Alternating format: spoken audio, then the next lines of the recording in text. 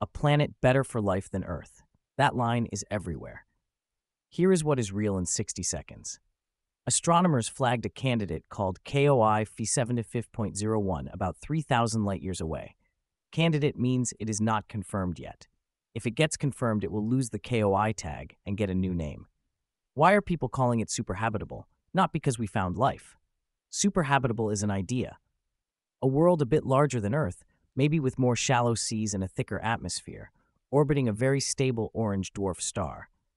K-type stars burn cooler and can live tens of billions of years, far longer than our sun's 10-billion-year lifetime. More stable light for more time could be friendly for biology. What do we actually know about KOI 5715.01? Kepler saw dips in starlight that fit a rocky to super-Earth-size world that might sit in the star's temperate zone.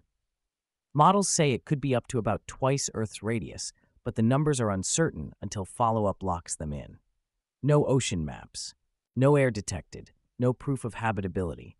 Could life on a world like this grow for longer than on Earth? Maybe, if the star is calm and the planet keeps water and air.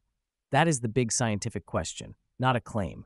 Even at our fastest spacecraft speeds, a trip would take well over 100,000 years. So this is a telescope story, not a travel plan. Bottom line, KOI-5715.01 is a promising candidate, not a confirmed Earth 2.0.